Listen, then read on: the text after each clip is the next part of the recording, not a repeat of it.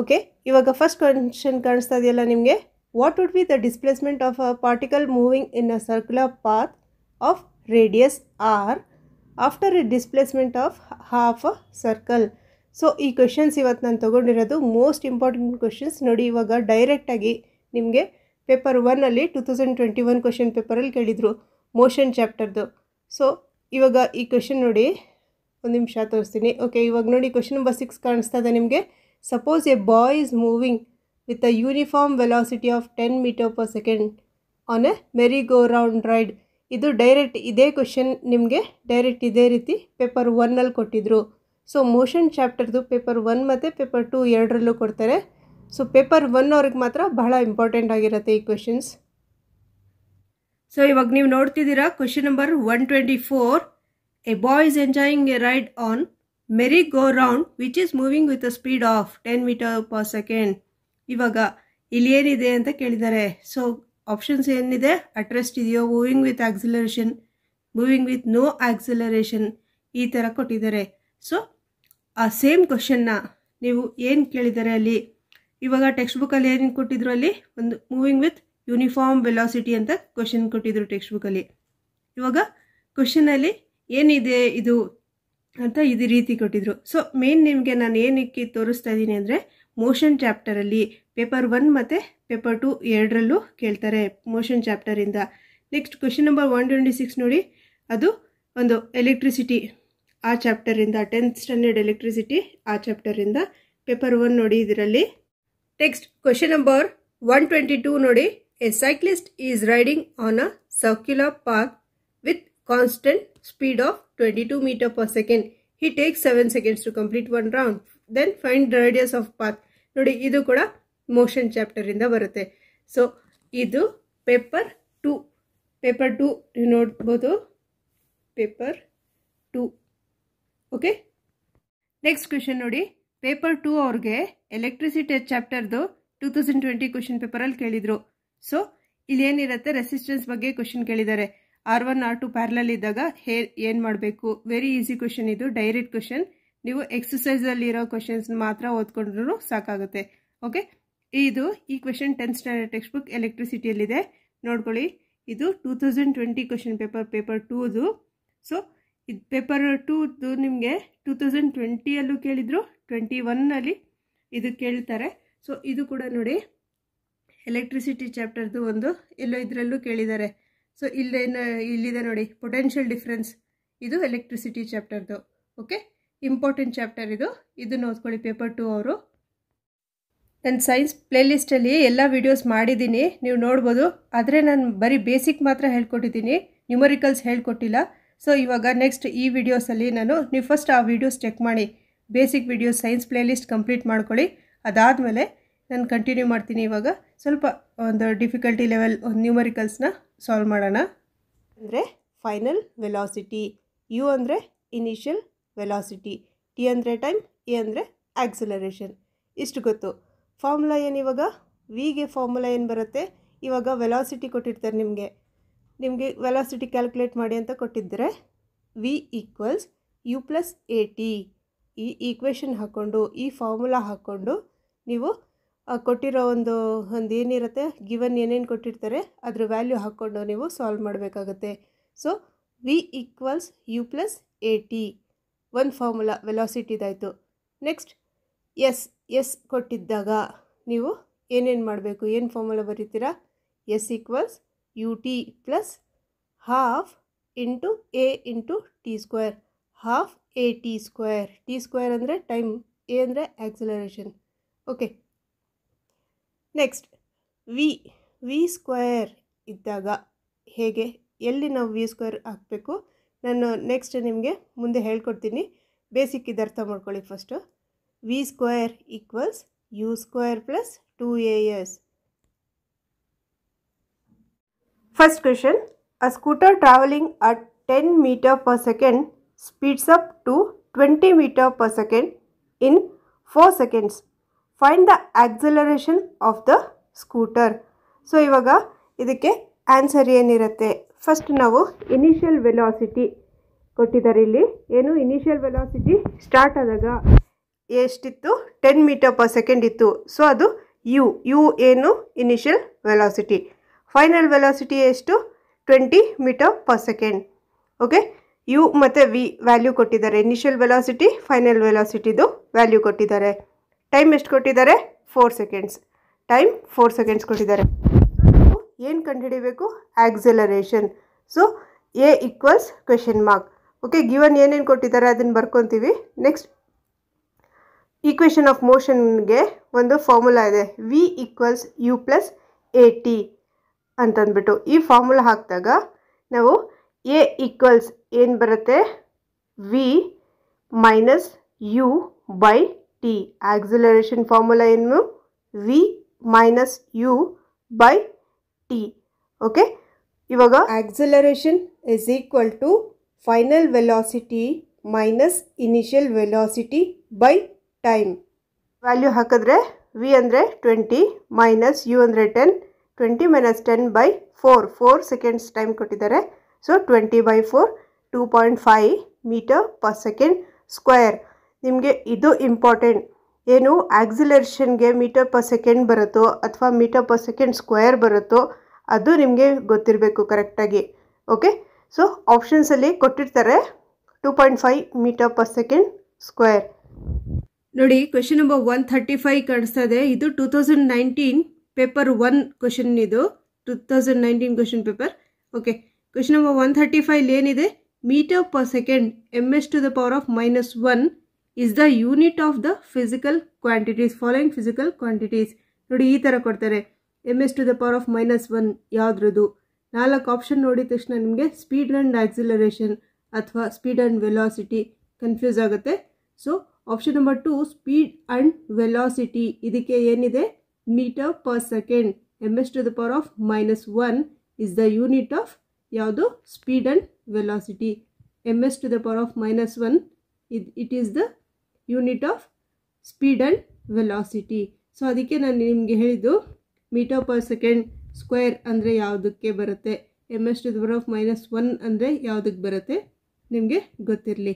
Okay, next question number 136 ನೋಡಿ. ನೀವು basic principle of constructivist curriculum is ಅಂತ ಕೊಟ್ಟಿದ್ದಾರೆ. ಪೇಪರ್ 1 ಇದು. ಓಕೆ, ಫಸ್ಟ್ ಆಪ್ಷನ್ ಏನಿದೆ, the process of constructing and reconstructing knowledge. So ನಾನು ಒಂದು ವಿಡಿಯೋ ಮಾಡಿದ್ದೀನಿ, ಪ್ರೋಗ್ರೆಸಿವ್ ಎಜುಕೇಷನ್ ಅಂದರೆ ಏನು, ಇನ್ನೊಂದು ಕನ್ಸ್ಟ್ರಕ್ಟಿವಿಸಮ್ ಅಂದರೆ ಏನು. ಸೊ ಇದೆರಡು ಏನಿದೆ ನಿಮಗೆ ಎಲ್ಲ ಪೆಡಗಾಜಿಗೂ ಯೂಸ್ ಆಗುತ್ತೆ. Maths pedagogy, science pedagogy, EVS pedagogy, English pedagogy, social science pedagogy ಎಲ್ಲದಕ್ಕೂ ಯೂಸ್ ಆಗುತ್ತೆ. ಕನ್ಸ್ಟ್ರಕ್ಟಿವಿಸಮ್ ಮತ್ತು ಪ್ರೋಗ್ರೆಸಿವ್ ಎಜುಕೇಷನ್ ಅಂದರೆ ಏನು, ನಿಮಗೆ ಒಂದು ಕಂಪ್ಲೀಟ್ ಒಂದು ಸಪ್ರೇಟ್ ವಿಡಿಯೋನೇ ಮಾಡಿದ್ದೀನಿ. ಆ ವಿಡಿಯೋ ನೀವು ನೋಡಿಲ್ಲ ಅಂದರೆ ನಿಮ್ಗೆ ಕಮೆಂಟ್ ಮಾಡಿ, ನಾನು ಕಮೆಂಟ್ ಹತ್ರ ಲಿಂಕ್ ಕಳಿಸ್ತೀನಿ. ಓಕೆ, ಕನ್ಸ್ಟ್ರಕ್ಟಿವಿಸಮ್ ಪೆಡಗಾಜಿಲಿ ಮತ್ತು ಇನ್ನೊಂದು ಸೈಕಾಲಜಿಲೂ ಕೇಳ್ತಾರೆ, ಚೈಲ್ಡ್ ಡೆವಲಪ್ಮೆಂಟ್ ಪೆಡಗಾಜಿಲೂ ಕೂಡ ಕನ್ಸ್ಟ್ರಕ್ಟಿವಿಸಮ್ ಬಗ್ಗೆ ಪ್ರತಿ ವರ್ಷ ಒಂದು ಕ್ವಶನ್ ಕನ್ಸ್ಟ್ರಕ್ಟಿವಿಸಮ್ ಬಗ್ಗೆ ಕೇಳ್ತಾರೆ. ಸೊ ಇದೇನು ಕ್ವಶನ್ ನಂಬರ್ 136 ಏನಿದೆ, ಇದು EVS ಪೆಡಗಾಜಿ ಕ್ವಶನ್. ನೋಡಿ, ಈ ವಿಡಿಯೋ ನೋಡಾದ್ಮೇಲೆ ನನಗೆ ಬಂದಿದ್ದು ಕಮೆಂಟ್ಸ್ ನೀವು ನೋಡ್ಬೋದು ಇಲ್ಲಿ. ನೋಡಿ, ಬೇಗ ಬೇಗ ನೋಡ್ಕೊಂಡು ಹೋಗ್ಬಿಡೋಣ.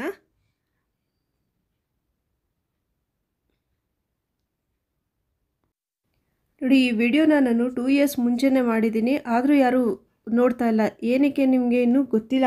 ಎಷ್ಟೋ ಜನಕ್ಕೆ ನಿಮಗೆ ಏನೋ ಅದು ವ್ಯೂಸ್ ಜಾಸ್ತಿ ಇದ್ದರೆ ಆ ವಿಡಿಯೋ ನೋಡೋಕ್ಕೆ ಹೋಗ್ತೀರಾ, ಅದು ಇಂಪಾರ್ಟೆಂಟ್ ಇಲ್ಲ. ಯಾವ ವಿಡಿಯೋಲಿ ವ್ಯೂಸ್ ಜಾಸ್ತಿ ಇದೆ ಅದನ್ನು ನೋಡೋಕ್ಕೆ ಹೋಗ್ತೀರಾ. ಬಟ್ ಈ ವಿಡಿಯೋ ಏನಿದೆ ನಿಮಗೆ ಇಂಪಾರ್ಟೆಂಟ್. 2 ಇಯರ್ಸಿಂದ ಏನಿದೆ ಬರೀ 30,000 ಮೆಂಬರ್ಸ್ ನೋಡಿದ್ದೀರಾ ಅಷ್ಟೇ. ಏನಕ್ಕೆ ಈ ವಿಡಿಯೋ ಇಂಪಾರ್ಟೆನ್ಸ್ ನಿಮಗೆ ಗೊತ್ತಿಲ್ಲ. ಇದರಿಂದ ನಿಮಗೆ ಎಲ್ಲ ಪೆಡಗಾಜಿ, ಮ್ಯಾಥ್ಸ್ ಪೆಡಗಾಜಿ, ಸೈನ್ಸ್ ಎಲ್ಲ ಸಬ್ಜೆಕ್ಟ್ಸ್ ಪೆಡಗಾಜಿ ಈ ವಿಡಿಯೋಲ್ಲೇ ನಿಮಗೆ ಸಿಕ್ಬಿಡುತ್ತೆ. ಈ ಕಮೆಂಟ್ಸ್ ತೋರಿಸೋ ಉದ್ದೇಶ ನನ್ನ ಬಗ್ಗೆ ನಾನು ಹೇಳಿಕೊಡೋದಕ್ಕಲ್ಲ. ನಿಮಗೆ ಆದಷ್ಟು ಸುಮ್ಮನೆ ಸ್ಮಾರ್ಟ್ ವರ್ಕ್ ಮಾಡಲಿ, ಹಾರ್ಡ್ ವರ್ಕ್ ಮಾಡಿಬಿಟ್ಟು ಅದೋದು ಬೇಕು ಇದೋದು ಬೇಕು ಅಂತ ಕನ್ಫ್ಯೂಷನ್ ಮಾಡ್ಕೋತೀರಾ. ಅದಕ್ಕೋಸ್ಕರ ನಾನು ಇದು ತೋರಿಸ್ತಾ ಇರೋದು. ಓಕೆ, ಫಸ್ಟ್ ಇವಾಗಲೇ ಹೋಗಿಬಿಟ್ಟು ಪ್ಲೇ ಲಿಸ್ಟಲ್ಲಿ ಅದನ್ನು ಚೆಕ್ ಮಾಡಿ. ಆ ವಿಡಿಯೋ ಸಿಕ್ಕಲಿಲ್ಲ ಅಂದರೆ ನೀವು ಕಮೆಂಟ್ ಮಾಡಿ ಹೇಳಿ ನನಗೆ, ನಾನು ನಿಮಗೆ ಅದು ಲಿಂಕ್ ಕಳಿಸ್ತೀನಿ ಆ ವಿಡಿಯೋದು. ಓಕೆ, ಸಾರಿ ಇದೆಲ್ಲ ತೋರಿಸ್ಬಿಟ್ಟು ನಿಮಗೆ ಟೈಮ್ ವೇಸ್ಟ್ ಮಾಡ್ತಾಯಿದ್ದೀನಿ ಅಂತ ಅಂದ್ಕೊಬೇಡಿ. ಟೈಮ್ ವೇಸ್ಟ್ ಮಾಡ್ತಾ ಇಲ್ಲ, ನಾನು ನಿಮಗೆ ಹೆಲ್ಪ್ ಮಾಡ್ತಾ ಇರೋದು. ಯಾವುದನ್ನ ಓದಬೇಕು, ಯಾವ ಕಾನ್ಸೆಪ್ಟ್ನ ಒಂದೇ ವಿಡಿಯೋದಲ್ಲಿ ನಿಮಗೆ ಮಲ್ಟಿಪಲ್ ಸಬ್ಜೆಕ್ಟ್ಸ್ಗೆ ಯೂಸ್ ಆಗುತ್ತೆ. ಸೊ ಈ ವಿಡಿಯೋನ ನೀವು ವಾಚ್ ಮಾಡಿ ಅಂತ ಹೇಳ್ತಿರೋದು. ಓಕೆ, ಇವಾಗ ಈ ಕ್ಲಾಸ್ ಆದಮೇಲೆ ನೀವು ಹೋಗ್ಬಿಟ್ಟು ಫಸ್ಟ್ ಆಫ್ ಆಲ್ ಈ ವಿಡಿಯೋನ ವಾಚ್ ಮಾಡಿ. ವಾಚ್ ಮಾಡಾದ್ಮೇಲೆ ನೀವು ಕಮೆಂಟ್ ಮಾಡಿ ಹೇಳಿ. Next question.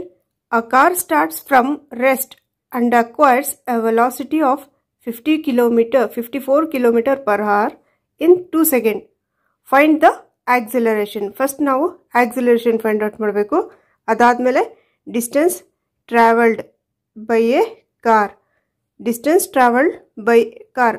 ಬ್ರಾಕೆಟ್ ಅಲ್ಲಿ ಕೊಟ್ಟಿದ್ದಾರಲ್ಲ, ಅದು important. Assume the motion of the car is uniform. ಇವಾಗ ನೋಡಿ, ಫಸ್ಟ್ ಇವಾಗ ಏನೇನು ಗಿವನ್ ಕೊಟ್ಟಿದ್ದಾರೆ, velocity.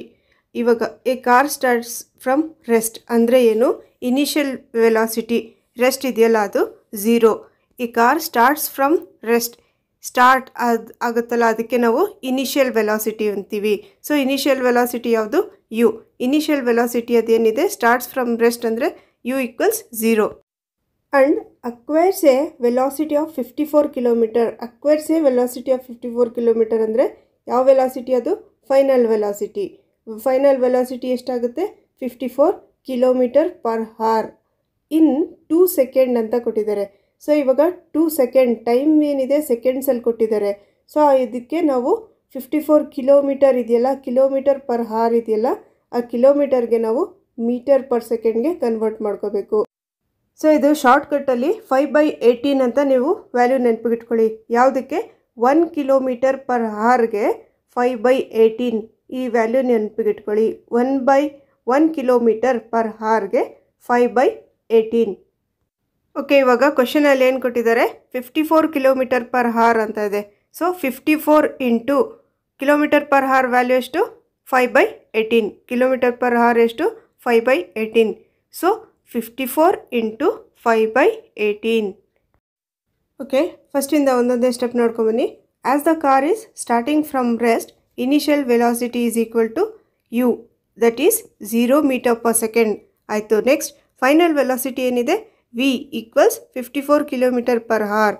So to convert kilometre per R to metre per second, V multiplied by 5/18. 5/18 ಹೆಂಗೆ ಬಂದು ಗೊತ್ತಾಯ್ತಲ್ಲ? ಕಿಲೋಮೀಟರ್ ಪರ್ ಹಾರ್ ವ್ಯಾಲ್ಯೂ ಏನು? ಒಂದು ಮೀಟರ್ ಪರ್ ಸೆಕೆಂಡ್ಗೆ ಕನ್ವರ್ಟ್ ಮಾಡಬೇಕಾದ್ರೆ 5/18 ಬರ್ಕೋತೀವಿ.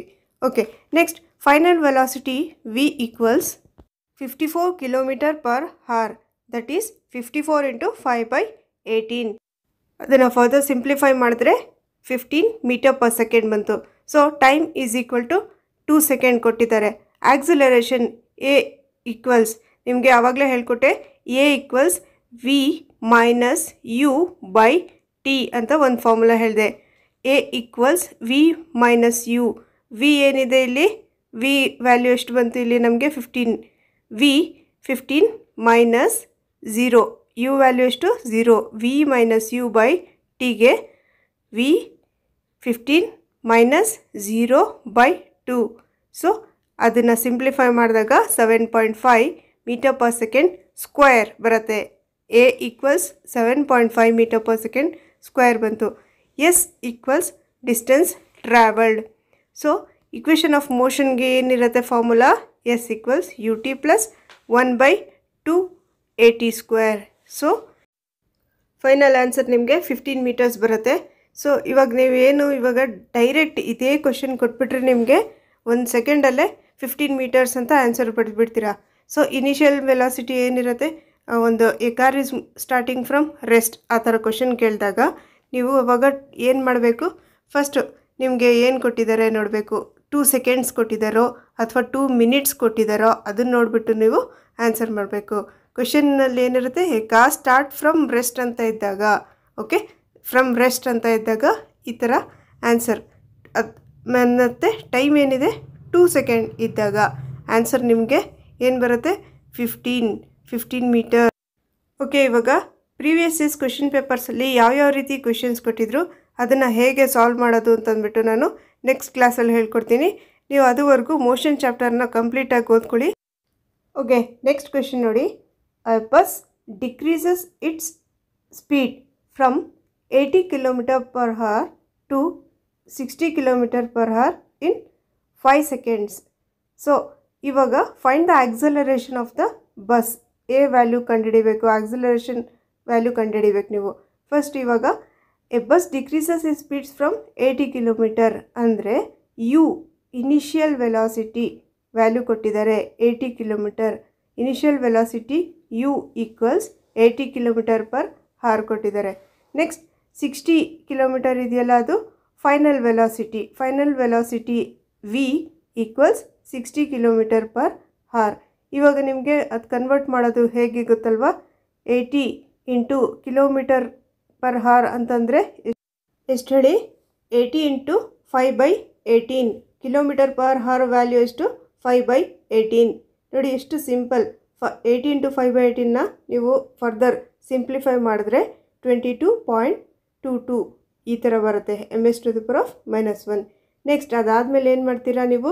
ನಿಮಗೆ ಇವಾಗ ಅಗೇನ್ ಫೈನಲ್ ವೆಲಾಸಿಟಿಗೂ ಅದೇ ಥರ 60 ಇಂಟು 5/18. 60 ಇಂಟು ಕಿಲೋಮೀಟರ್ ಪರ್ ಹಾರ್ ವ್ಯಾಲ್ಯೂ 5/18. ಅದನ್ನು ಮಾಡಿದಾಗ ನಿಮಗೆ ಎಷ್ಟು ಬರುತ್ತೆ? 16.66 ಬರುತ್ತೆ metre per second. Okay, next time ಏನು ಕೊಟ್ಟಿದ್ದಾರೆ ಇವರು? 5 ಸೆಕೆಂಡ್ಸ್ ಅಂತ ಕೊಟ್ಟಿದ್ದಾರೆ. 5 ಸೆಕೆಂಡ್ಸ್. ಓಕೆ, ಇವಾಗ ಕ್ವೆಶನಲ್ಲಿ ಏನು ಕೇಳಿದ್ದಾರೆ? Find the acceleration of the bus. A formula ಏನು? A equals V minus you, final velocity minus initial velocity, V minus you divided by T. So we value ಎಷ್ಟು ಇಲ್ಲಿ? 16.66 ಮೈನಸ್ 22.22 ಡಿವೈಡೆಡ್ ಬೈ 5 ಸೆಕೆಂಡ್ಸ್. ಇದನ್ನು simplify ಮಾಡಿದಾಗ ನಮಗೆ final answer ಏನು ಬರುತ್ತೆ? -1.112 metre per second square. Metre per second square ಏನಕ್ಕೆ metre per second square ಬರುತ್ತೆ? Acceleration. ಆಕ್ಸಿಲರೇಷನ್ಗೆ ನಾವು ಫೈನಲಲ್ಲಿ ಮೀಟರ್ ಪರ್ ಸೆಕೆಂಡ್ ಸ್ಕ್ವೇರ್ ಅಂತ ಬರಿತೀವಿ. Okay friends, thank you for watching this video. Video ಇಷ್ಟ ಆದರೆ ಲೈಕ್ ಮಾಡಿ, ನಮ್ಮ ಚಾನಲ್ಗೆ ಹೊಸದಾಗಿ ಬಂದಿದ್ದರೆ ಸಬ್ಸ್ಕ್ರೈಬ್ ಮಾಡ್ಕೊಳ್ಳಿ. ಹೋಗ್ಬಿಟ್ಟು ಟೆಕ್ಸ್ಟ್ ಬುಕ್ಕಲ್ಲಿ ಇರೋ ಕ್ವೆಶನ್ಸ್ನ ಸಾಲ್ವ್ ಮಾಡಿ, ನಿಮಗೆ ಈಸಿ ಆಗುತ್ತೆ. ಇವಾಗ ಬೇಸಿಕ್ ಗೊತ್ತಾಗಿದೆ ನಿಮಗೆ. ಸೊ ಬೇಸಿಕ್ ಗೊತ್ತಾದಮೇಲೆ ಬೇರೆ ಪ್ರಾಬ್ಲಮ್ಸ್ ಎಲ್ಲ ಈಸಿಯಾಗಿ ಅರ್ಥ ಆಗುತ್ತೆ. Okay, thank you once again.